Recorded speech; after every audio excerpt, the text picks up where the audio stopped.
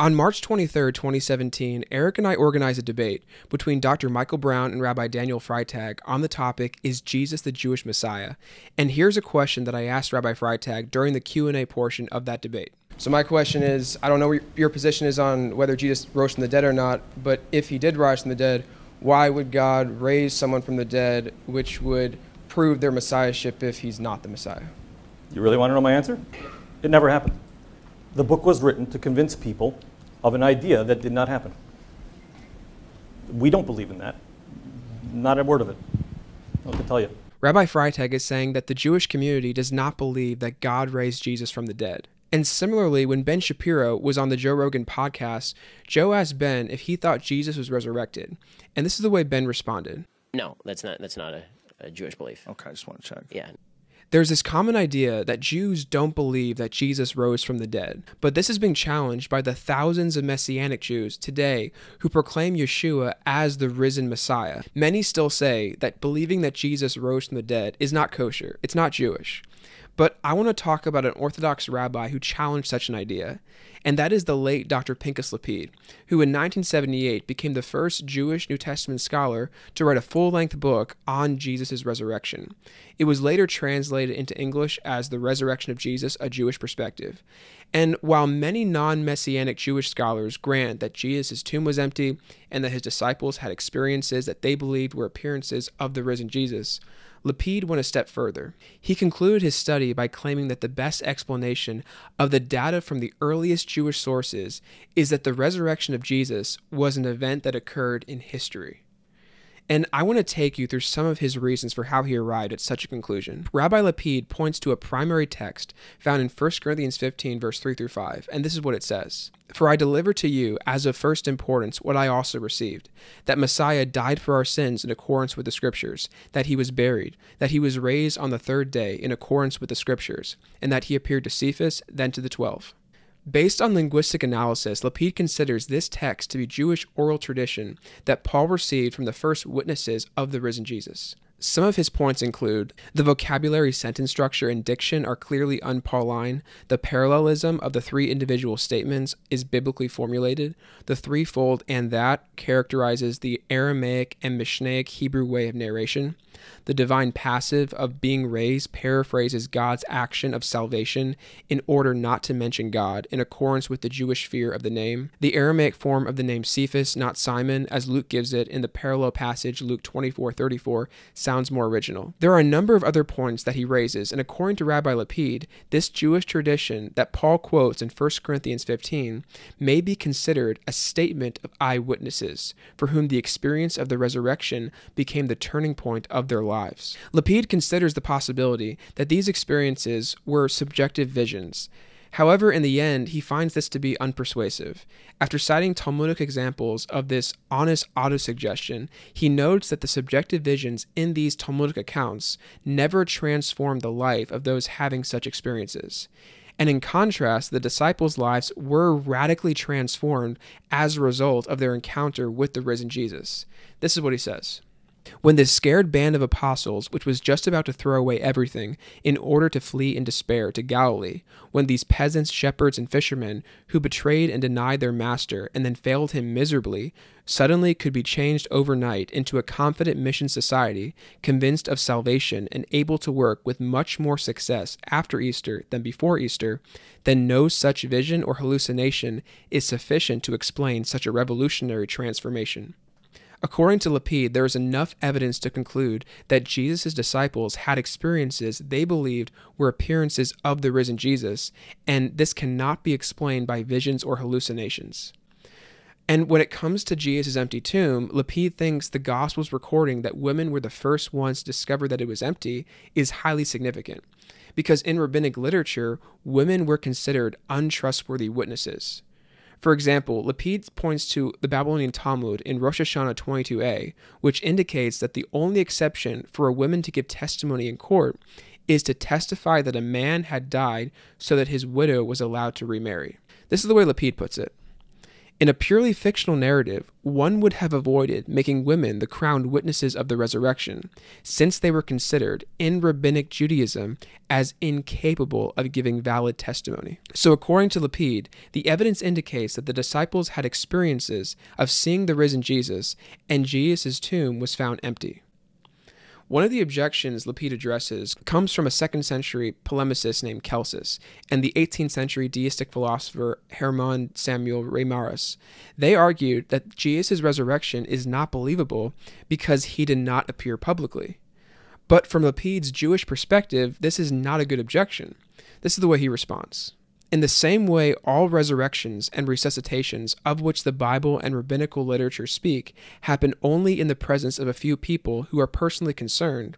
Thus, the small number of witnesses of the resurrection of Jesus is not an obstacle to the Easter faith, but, on the contrary, it speaks for the authenticity of that salvation experience in Jerusalem almost 2 millennia ago.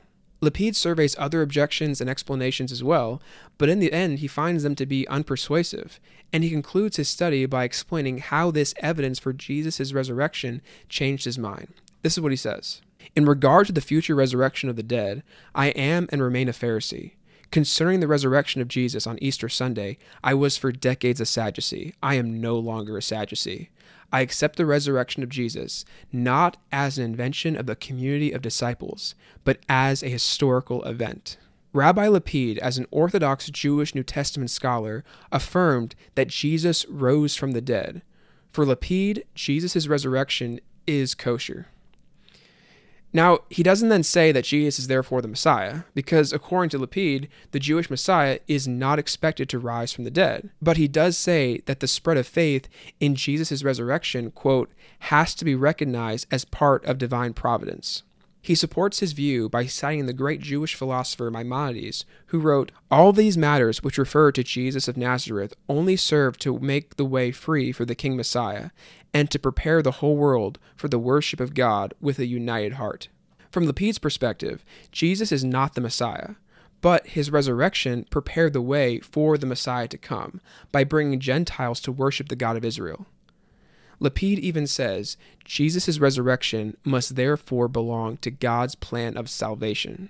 I think this unique Jewish perspective is one that deserves consideration. Now I want to share with you my own perspective on Jesus' resurrection that also relies on the work of Maimonides, who Lapide considered the greatest religious philosopher of Judaism. Maimonides once said, "You should listen to the truth, whoever may have said it." I think he's right. Truth can come out of the mouth of anyone. Anyone is capable of producing truth. Truth can come from those who we radically disagree with. And as a Messianic Jew, there are some things that I agree with Maimonides on, and there's others that I don't. What I disagree with him on is his view that Yeshua falsely claimed to be the Messiah, that he attempted to abolish the Torah, that he was justifiably killed as a false prophet, and he never rose from the dead. And yet, it is this brilliant Jewish thinker who actually gives the best reasons to believe that Yeshua's resurrection would be evidence that he is in fact the Jewish Messiah. Here's what I'm arguing. Given Maimonides' exposition of Deuteronomy 13, if Jesus rose from the dead, this event would be God's validation of Jesus' messianic identity and his pronouncement that Jesus taught Israel to remain faithfully committed to Torah observance. Toward this end, it is helpful to read Jesus' resurrection and related biblical data through Maimonides' exposition of Deuteronomy 13. So let's get started. In Deuteronomy 13, verse 2 through 6, this is what it says. If there should stand up in your midst a prophet or a dreamer of a dream, and he will produce to you a sign or a wonder, and the sign or wonder comes about of which he spoke to you, saying, "Let us follow gods of others that you did not know, and we shall worship them," do not hearken to the words of that prophet or to that dreamer of a dream. For Hashem your God is testing you to know whether you love Hashem your God with all your heart and with all your soul. Hashem your God shall you follow, and him shall you fear. His command shall you observe, and to his voice shall you hearken. Him shall you serve, and to him shall you cleave. And that prophet and that dreamer of a dream shall be put to death, for he had spoken perversion against Hashem your God. You shall destroy the evil from your midst. This passage provides the criteria for Israel to distinguish between true and false prophets. If someone claiming to be a prophet produces a sign or a wonder, but they tell Israel to follow gods of others, they are a false prophet, and according to Deuteronomy 13, verse 6, they shall be put to death. So the question is, why would a false prophet produce signs and wonders? What I think is going on here is that the false prophet produces signs and wonders in an attempt to legitimate their prophetic status in the eyes of Israel, because this is how God validates true prophets. A key example of this is found in Exodus 14. Moses leads the children of Israel to the Red Sea while the Egyptian army pursues them from behind. And God commands Moses, quote, "Lift up your staff and stretch out your arm over the sea and split it, and the children of Israel shall come into the midst of the sea on dry land. And behold, I shall strengthen the heart of Egypt, and they will come after them, and I will be glorified through Pharaoh and through his entire army." Exodus 14, verse 16 through 17. Now Moses obeys God, and the Red Sea splits, allowing Israel to travel through it on dry ground. The Egyptians attempt to cross as well, and the water comes down on them, destroying the Egyptian army. And in Exodus 14:31, it says, "Israel saw the great work that the Lord did against the Egyptians, so the people feared the Lord and believed in the Lord and in his servant Moses." God validates Moses as a true prophet through these miraculous signs. And I think Deuteronomy 34, verse 10 through 12 summarizes this point well.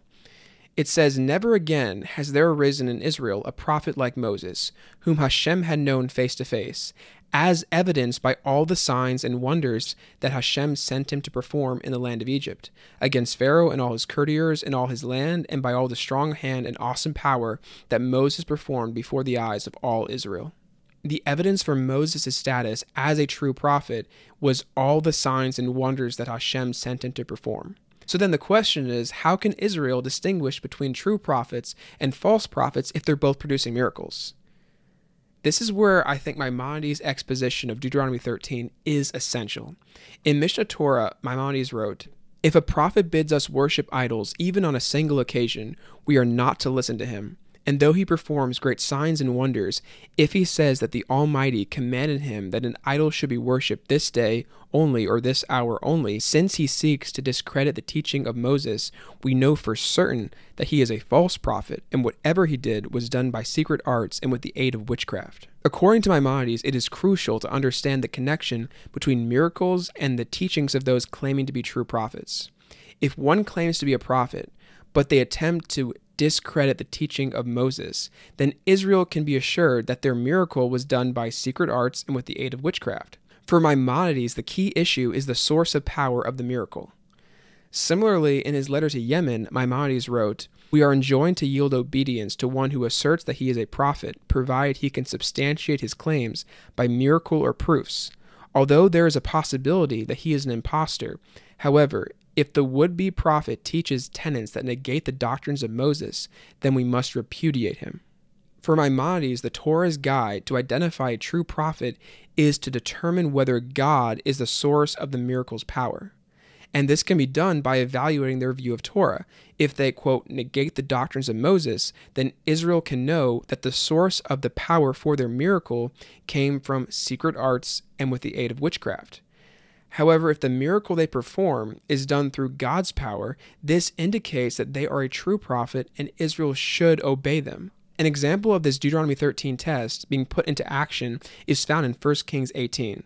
This is where Elijah sets up a test to demonstrate that he is a true prophet and the God of Israel is the one true God.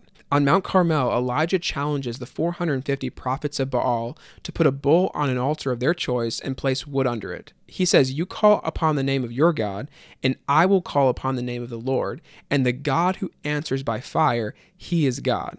1 Kings 18:24. These 450 prophets call upon the name of their God, but there is no response. When it's Elijah's turn, he builds both an altar and a trench. He lays the offering on the wood and has 4 jars of water poured over the offering 3 times, and it fills the trench. Elijah then asks God to answer him, demonstrating that, quote, "You are God in Israel, and I am your servant, and that it is by your word that I have done all these things." 1 Kings 18:36.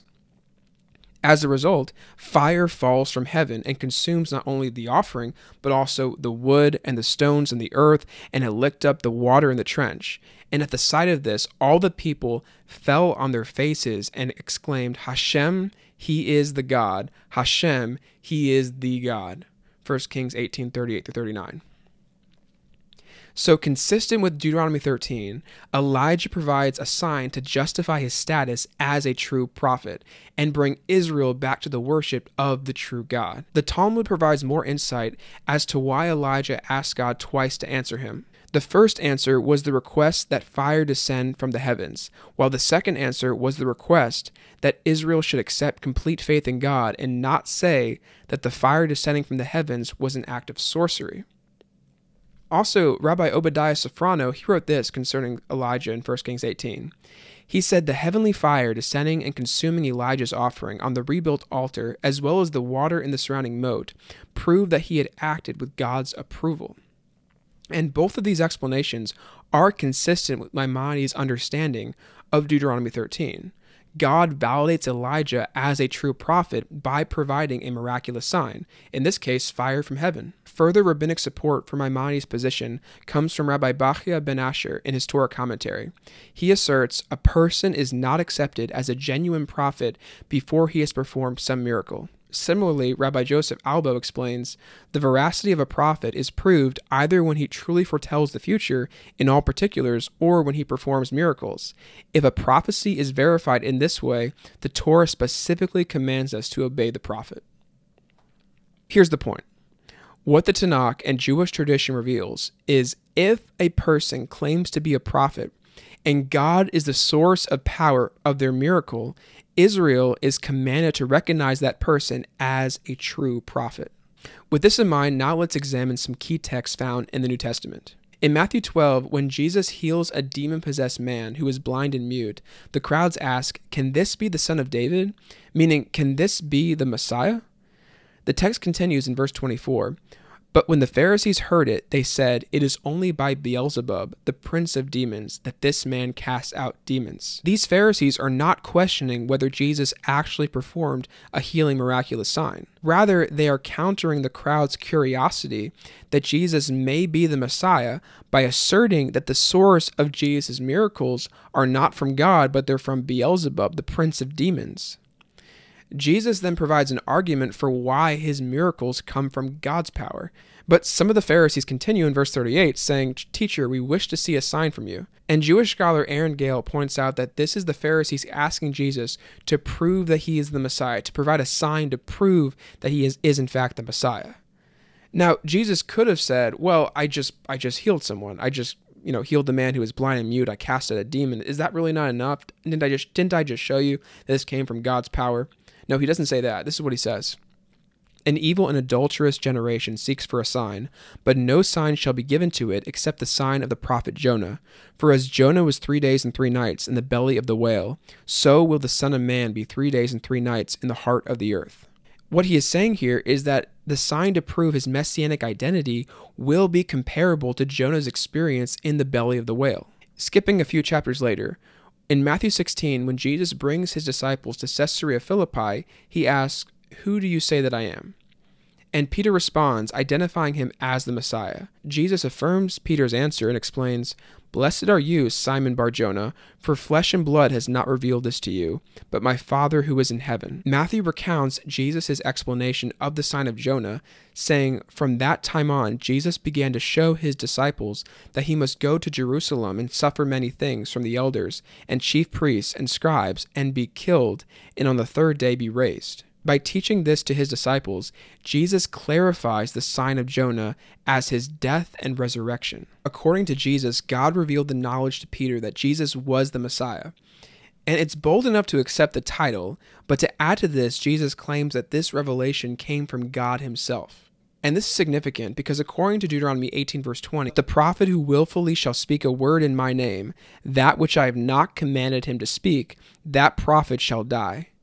If Jesus was not the Messiah, as he claimed, then according to the Torah, he was a false prophet and deserved to die. The Sanhedrin did not accept Jesus as the Messiah of Israel, and Mark 14, verse 61 through 62 recounts his trial before the Sanhedrin. And this is what it says. Again, the high priest asked him, Are you the Messiah, the Son of the Blessed? And Jesus said, I am.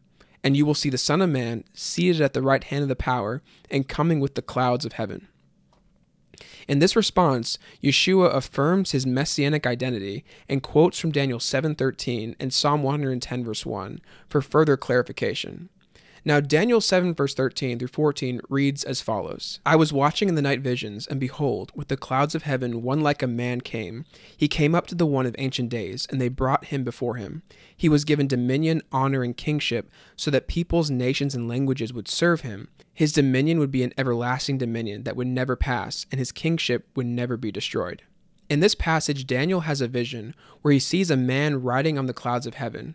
And this is significant because in the Tanakh, this is something only God does. According to Hebrew scholar J.A. Emerton, the act of coming with the clouds suggests a theophany of Hashem himself. If Daniel verse 13 does not refer to a divine being, then it is the only exception out of about 70 passages in the Old Testament. For example, in Isaiah 19 verse 1, it says, Behold, Hashem is riding a swift cloud and coming to Egypt. The Egyptian false gods will tremble before him, and the heart of Egypt will melt within it. And of this man, the Son of Man, described in Daniel 7, the text says, peoples, nations, and languages would serve him. And this word translated as serve comes from the Aramaic root palach.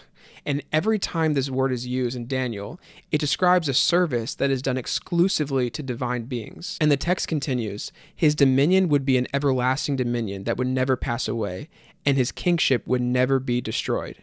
This man who rides on the clouds of heaven as only God does, is served in the way that only divine beings are served, and is in possession of God's everlasting kingdom. This is the one Jesus claims to be. In Mark 14 verse 62, Jesus states that he will be seated at the right hand of power. And this term power is a circumlocution for God's name. Jesus claims that he will share God's glory by sitting at God's right hand, meaning on his throne. And it's important to understand this in light of Isaiah 42 verse 8, which says, I am Hashem, that is my name. I shall not give my glory to another, nor my praise to graven idols. According to Jewish scholar Daniel Boyarin, Yeshua makes the identical statement that God makes to Moses in Exodus 3 verse 14. Boyarin explains, the high priest of the Jews could hardly be expected to miss this allusion. Jesus claims to be the Son of Man, and indeed God himself. A statement such as this is not merely true or false, it is truth or blasphemy. In Jesus' response to the high priest, he claims that he is the Messiah who will come with the clouds of heaven and share God's glory. Jesus equates his identity as the Messiah with the incarnate God of Israel. In Mark 14, verse 63 through 64, this records the Sanhedrin's response, and this is what it says. And the high priest tore his garments and said, Why do we still need witnesses? You have heard his blasphemy. What is your decision? And they all condemned him as deserving death. The Sanhedrin reject Yeshua's claim and rule that he should be executed. In the eyes of the Sanhedrin, Yeshua is a false prophet. Now, Pinchas Lapid argues that Jesus did not claim to be the Messiah, and in his survey of potential messianic claims, Lapid addresses Mark's account of Jesus' trial. While recognizing Jesus' affirmative answer, I am, Lapid views Jesus' follow-up statement, you will see the Son of Man seated at the right hand of the power and coming with the clouds of heaven, as contradicting his initial answer. For Lapid, the fact that Yeshua speaks of the coming Son of Man, the Messiah, in the third person, indicates that he is not referring to himself. Lapid explains it this way. The two statements of Mark seem to be self-contradictory to Jewish ears. I am, and you will see the Son of Man. If the Son of Man as Messiah is still to come, then Jesus cannot be the Messiah. And if Jesus already is the Messiah, there is no necessity of a future Savior who is still to come. Lapid cites Jesus' responses in Matthew 26:64, you have said so, and Luke 22:70, you say that I am, as evasive answers that fit more in line with Jesus' follow-up statement, predicting the coming Son of Man. In light of these two texts, and the contradictory answer in Mark 14, Jesus did not claim to be the Messiah, according to Lapid.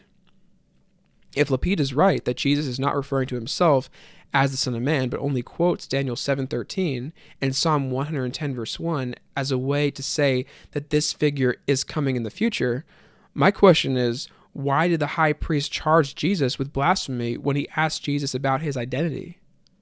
When the late Orthodox Jewish New Testament scholar David Flusser examined the same account in Luke 22, he concluded, In the end, however, the conviction prevailed that he himself was the coming Son of Man. Otherwise, Jesus' answer to the high priest makes no sense. Now, I think Flusser has a better reading of the text because it explains the high priest's reaction to Yeshua's answer. Yeshua is convicted because he claims to be the Messiah, the Son of Man. And this makes sense in light of the way Jesus refers to himself when he heals the paralytic man in Mark 2, verse 5 through 12. This is what it says. And when Jesus saw their faith, he said to the paralytic, "My son, your sins are forgiven." Now some of the scribes were sitting there, questioning in their hearts, "Why does this man speak thus? It is blasphemy. Who can forgive sins but God alone?" And immediately Jesus, perceiving in his spirit that they thus questioned within themselves, said to them, "Why do you question thus in your hearts? Which is easier to say to the paralytic, 'Your sins are forgiven,' or to say, 'Rise up, take up your pallet, and walk'? But that you may know that the Son of Man has authority on earth to forgive sins, he said to the paralytic, 'I say to you, rise, take up your pallet, and go home.' And he rose and immediately took up the pallet and went out before them all, so that they were all amazed and glorified God, saying, 'We never saw anything like this.'" Mark notes that the scribes considered Jesus' claim to forgive the man's sins as blasphemous because it is something only God can do. Within this context, Jesus heals the man as a way to support his claim that the Son of Man has authority on earth to forgive sins. Daniel Boyarin explains, "The objection of the scribes calling Jesus' act of forgiveness blasphemy is predicated on their assumption that Jesus is claiming divinity through his action." Jesus identifies himself as the Son of Man in the third person, just as he does in Mark 14 and Luke 22 in his trial before the Sanhedrin. Jesus claims to be the divine Messiah. Now, according to the New Testament accounts, the Sanhedrin requests Pontius Pilate to have Jesus executed, and as a result, he is sent to be crucified. So, through the available means, the Sanhedrin fulfill their duty of executing Yeshua as a false prophet, according to Deuteronomy 13, verse 6. Going back to Maimonides, Israel must obey a prophet provided they can provide a sign or wonder from God. And the sign Yeshua provided to prove his messianic identity is his resurrection from the dead. Lapid points out that 1 Corinthians 15, verse 3 through 7 is, quote, "the oldest testimony of the resurrection of Jesus in a midrash-like manner, expressing that God intervened against all appearance and in spite of all unbelief, and revealed his power to save." The New Testament's message is consistent. God raised Jesus from the dead. It is a claim that must be understood within its Jewish context. We know that in Judaism, God alone has the power to raise the dead. The Jerusalem Talmud explains this principle clearly by stating, quote, "Only the Holy One, praise to him, can resurrect the dead. As it is written, the Eternal kills and gives life, brings down to the pit and lifts up," referring to 1 Samuel 2, verse 6. Another passage from the Tanakh that is understood in Judaism to reveal God alone has the power to raise the dead is Deuteronomy 32, verse 39, which says, "See now that I, even I, am he, and there is no God with me. I kill and I make alive." During the Middle Ages, members of the Tosafot, a school of Torah and Talmudic interpretation, produced the Torah commentary Dat Zekanim. In this text, they interpreted Deuteronomy 32, verse 39 to mean, quote, "There is no other deity beside me. I cause death and I resurrect exclusively. I alone possess this power, and only I am able to resurrect the dead." Another clear expression of the Jewish belief in the resurrection of the dead is found in the Amidah, declaring, "You are mighty forever, O Lord. You revive the dead." It then raises the question, who is like you, master of mighty deeds? Who can be compared to you, O king, who causes death and restores life and causes your salvation to sprout? You are faithful to restore the dead to life. Blessed are you, O Lord, who brings life to the dead. This prayer asks if anyone can be compared to God, meaning who else can raise the dead? The answer is that there is no other. Jeremiah 10 verse 6 states, "There is none like you, O Hashem. You are great, and your name is great in might." Throughout history, religious Jews have continually echoed the Amidah prayer, declaring God's exclusive power to raise the dead to life. As Maimonides points out, if the prophet, quote, seeks to discredit the teaching of Moses, we know for certain that he is a false prophet, and whatever he did was done by secret arts and with the aid of witchcraft. This process is necessary for many miracles, but the resurrection is unique because the power behind the miracle is already known. God alone can raise the dead. Now I want to talk to you about an objection that I heard from a counter-missionary and Orthodox rabbi when I was attending Messiah Conference, which is the annual Messianic Jewish conference held at Messiah College. Now, the counter-missionary organization, Jews for Judaism, they set up a tent at the entrance to Messiah College with the goal of talking to Messianic Jews to bring them out of Messianic Judaism, to, in their view, deconvert them. And the years I've been going, I make an effort to go down to the tent and have just great conversations with these counter-missionaries, and sometimes there's rabbis there. And one year when I was attending Messiah Conference and having conversations with these counter-missionaries back down at the tent, I was talking with one Orthodox rabbi, and we were discussing the historical evidence for Yeshua's resurrection. And what he told me was this. During the conversation, he just really wanted me to know this. He said that even if he knew that Jesus rose from the dead and Jesus was standing right in front of him, he would not believe that he is the Messiah. Why? Because Deuteronomy 13 shows us that even false prophets can perform miracles. So the resurrection would be a test from God to see if we would remain faithful to him rather than worshiping a false Messiah.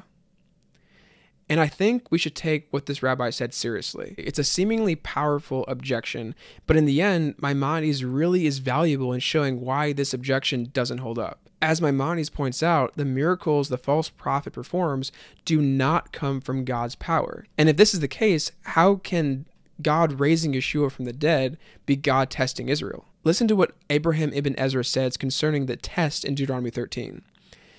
He says, it is a test in that God let him be and did not kill him. Rabbi Jacob ben Asher wrote something similar. He wrote, the reason why Hashem allows such a person to perform a miracle or to correctly foretell an unlikely future event is to put your faith in him to a test, to see if you will use such people to try and foretell future events for you, thus subverting your absolute faith in him. Similarly, Dr. Jeffrey Tegay, in his JPS Torah commentary on Deuteronomy, he understands the meaning of verse 4 as God, quote, allowing the sign to come true. What all of these statements from these Jewish thinkers have in common is that God allows false prophets to produce signs and wonders. But this is different. This is different than God being the source of power for those false prophets' miracles. Support for Maimonides' position can be found in Deuteronomy 18, verse 20 through 22, which asks and answers the question how one can know if someone claiming to be a prophet is in fact a false prophet. This is what it says. But the prophet who willfully shall speak a word in my name, that which I have not commanded him to speak, or who shall speak in the name of the gods of others, that prophet shall die. When you say in your heart, how can we know the word that Hashem has not spoken? If the prophet will speak in the name of Hashem, and that thing will not occur, and not come about, that is the word that Hashem has not spoken. With willfulness has the prophet spoken it. You should not fear him. In Deuteronomy 18, God speaks to Moses and tells him that Israel can know that one claiming to be a prophet is a false prophet when their prophecy does not come to pass. And this leads to the following observation. God would not fulfill the prophecy of a false prophet, and therefore would not validate the claim of a false prophet. God may allow false prophets to perform signs and wonders, but he would not be the source of their power. And in line with this kind of reasoning, the Babylonian Talmud records Rabbi Akiva's stance on the issue of whether God would back up the claims of a false prophet by providing a miracle. This is what he says. Heaven forbid that the Holy One, blessed be he, would stop the sun for those who violate his will. A false prophet could never perform an actual miracle. So back to the objection the rabbi presented to me in the tent at Messiah College, my response would be this. God raising Jesus from the dead is not a test from God because God is the source of power behind Jesus' resurrection. God is the one raising Jesus from the dead. If God raises Jesus from the dead, thereby validating his messianic identity, are you going to believe God? At the beginning of this video, I played a clip of my question to Rabbi Daniel Freitag during the Q&A portion of his debate with Dr. Michael Brown. Now, here's a clip which is basically a perfect summary of Rabbi Freitag's central argument against Jesus' messiahship. Then all I need is for there to be one place in this book, one, just once, anywhere, first-person statement to me from God that says, "Dear Jew, I changed my mind. No longer shall you keep the commandments, for the Messiah will come, and through his death you will no longer need to keep the commandments." Once. I know y'all have your laptops here. It's not here. Anywhere. In the debate, this was Rabbi Freitag's #1 objection to Jesus being the Messiah. A Messiah who frees Jews from the responsibility to follow the Torah is no Messiah at all. If this is what Jesus taught, then Rabbi Freitag is right. Jesus is not the Messiah. In fact, according to Deuteronomy 13, he's a false prophet. But let's go back to Maimonides. Maimonides showed us that if Israel wants to know the power behind the miracle of a prophet in question, they have to investigate whether they teach that an idol should be worshipped or if they seek to discredit the teaching of Moses. The power behind Yeshua's miracle is already known. There is none who raises the dead except the Holy One. Therefore, because God raised him from the dead, Israel can know that Yeshua did not command them to follow other gods or teach against the Torah. Jesus' resurrection shows us that he is the Jewish Messiah who taught Israel to remain faithfully committed to Torah observance. Jesus is the Jewish Messiah because he rose from the dead. Looking at what the New Testament teaches through this lens makes a lot of sense. For example, in Mark 12, verse 28 through 31, a scribe asks Yeshua, "Which commandment is the first of all?" And Yeshua responds, "Shema Yisrael, Adonai Eloheinu, Adonai Echad. Hear, O Israel, the Lord our God, the Lord is one.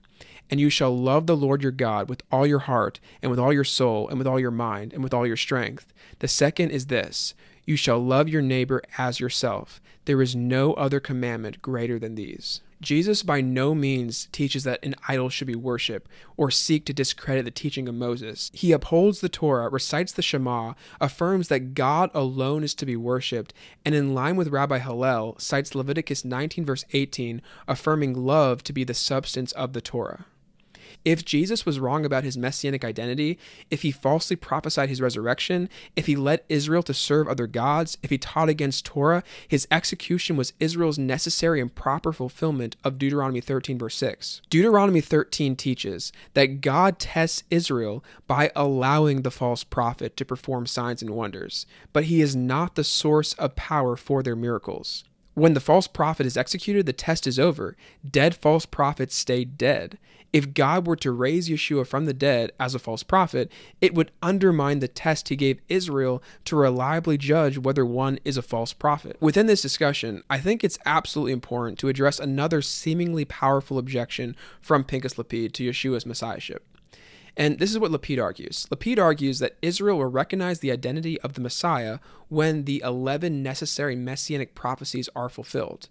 And these include the conversion of all Gentiles, the pilgrimage of all nations to Jerusalem, the end of all idolatry, the revelation of God's worldwide kingdom, the end of proselytism, concord among all believers, the establishment of Jerusalem as the center of global ecumene, the threefold covenant between Israel and its neighbors, the end of torment for all animals, the reunification of Israel under God, and the messianic kingdom of peace. So according to Lapid, Jews should not recognize Jesus as the Messiah because his arrival was not accompanied by the fulfillment of these prophecies. However, Lapid does concede, "I am happily prepared to wait until the Messiah comes, and if he should show himself to be Jesus of Nazareth, I cannot imagine that even a single Jew who believes in God would have the least thing against that.